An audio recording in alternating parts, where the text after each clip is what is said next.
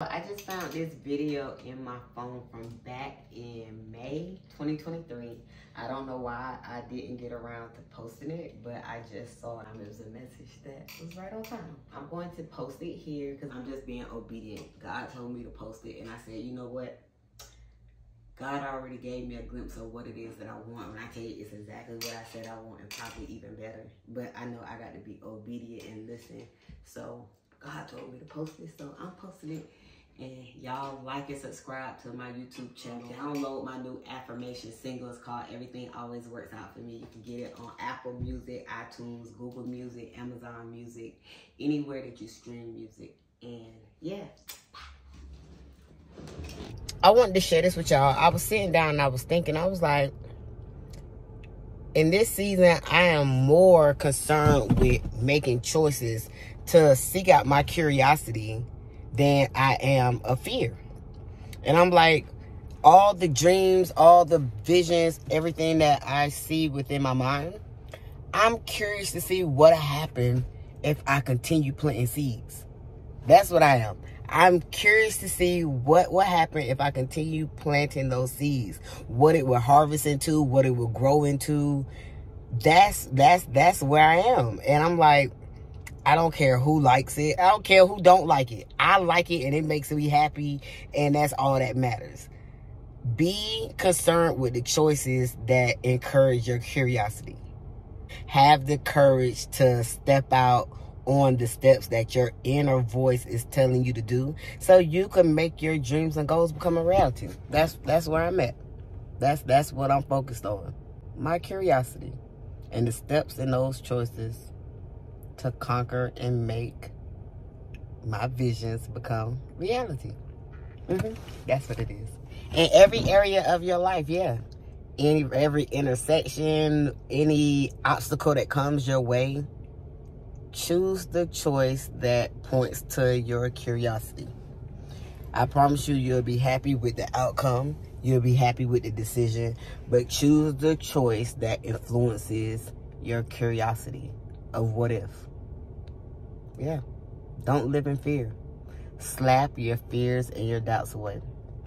And if y'all don't know what I mean when I say slap your fears and doubts away, I have another video on here that I actually spoke on at a few different events and conventions on slapping your fears and doubts away. And SLAP is an acronym. S for stand in your power. L, leadership, learn to lead yourself, not seeking leadership for others, which that is amazing, because I have amazing mentors and leaders in my life as well.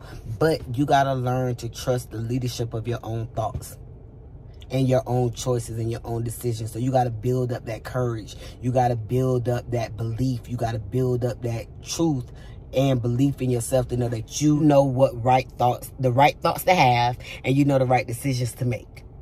So leadership. A, alignment. Be in alignment with your goals. Be in alignment with your goals so you can stay on the right track, the right path to get to your goal, the end destination of what you see up here. Alignment with yourself. And P, progress. Test and measure your progress. Every couple of weeks, months, whatever. Test and measure your progress. Make sure you're, like, one of the things that I check when I check my progress, go back and I go check the seeds that I planted. So, for example, like, I see myself being a big motivational speaker, y'all. I see myself touring the country. I see myself teaching people the things that work for me, how I slap my own fears and doubts out the way, reinventing yourself, building up your inner man, your courage, the things that I did to help me, and the things that I learned from my mentors, and how me applying it to my life, how it's helped change and helped grow me in different areas of my life. But I see myself going around the world speaking on that. Those are my acronyms for how you can slap your fears and doubts out the way. Stand in your power.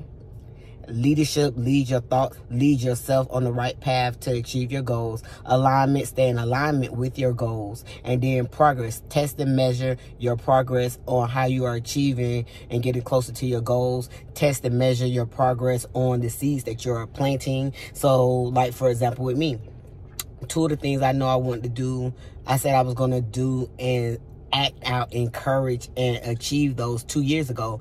Doing those things, I'm leaving those seeds. They have been planted, but I'm leaving those seeds for others to find. And as they find them, they will be harvested into them helping them reach their goals. So yeah, I hope y'all get what I'm saying. And all right, I gotta go, y'all. Peace. This is how you can find my new single on Apple Music. Everything Always Works Out For Me. Search my name, Leah Amos-Reed, and voila, you have it. I hope you enjoy.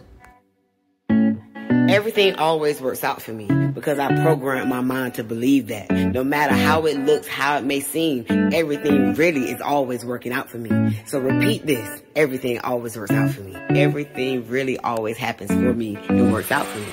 Superstar. Anytime you feel like